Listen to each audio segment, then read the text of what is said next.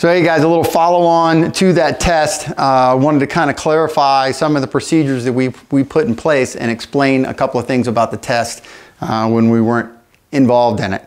To start with, basically what this test gun is this is a used frame. It's actually an M9A1, which is identical to the Elite frame, but it's one we've used for a lot of testing. This gun's got a ridiculous amount of rounds through it. And we had already, or I had already cracked a frame rail on this gun.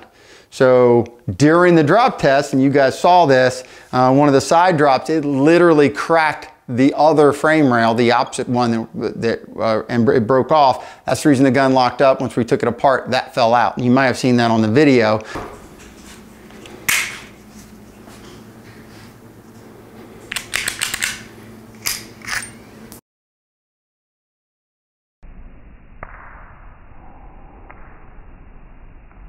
But we use this frame because we didn't want to ruin a $1,000 frame, if you will, or a $1,000 gun. And we're partway anyway because we got a brand new slide that has been milled for the RMR, the plate, the firing pin block, obviously a new barrel, all the right components. And it's got an OP trigger bar in it, by the way. That's an important factor, the optimized performance trigger bar, which some people were afraid wouldn't pass prop drop test because of the way it interacts with the firing pin block lever. The trigger components in this gun are trigger job components. So the frame and all this stuff, we measured the trigger pull right at 3¼ pounds in single action.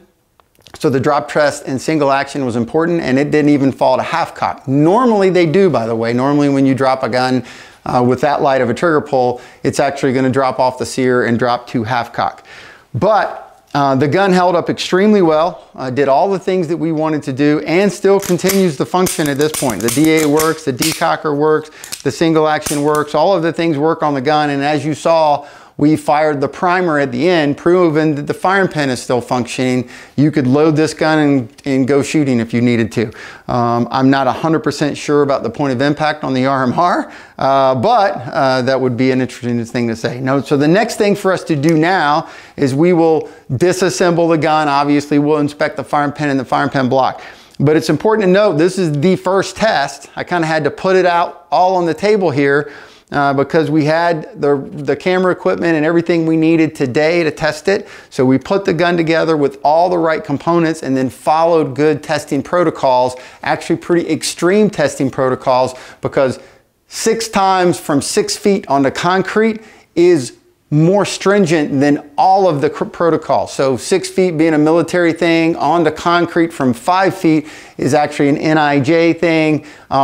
Directly onto the hammer is an NIJ thing and a SAMI test, okay? And that's very important, because if you drop the gun in this orientation and it hits the butt of the gun first, any semi-automatic is going to come out of battery, and even if the hammer follows or anything happens, it's still not going to fire, okay? So the gun landing on the hammer is very important from that standpoint, okay? So a very successful test, super excited about that, and we'll have to do more testing, but first test out, perfect results.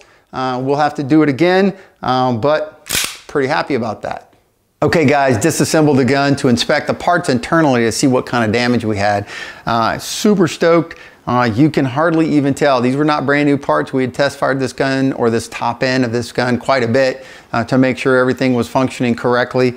And what we have is 17.4 pH parts, heat treated, and they work so well together that even after the 6 direct drops onto concrete, onto the hammer, we've got no visible damage on the firing pin or the firing pin block. So super stoked. Obviously we got a super stout system that should hold up for many, many years. Guys, super proud of this. Go out there, train hard, stay safe. We'll see you next time. All right guys, to keep up to date, make sure you subscribe to us on YouTube. For questions, go to langdontactical.com. And to keep up to date with all the new stuff from Langdon Tactical, make sure you follow us on Instagram and Facebook at Langdon Tactical.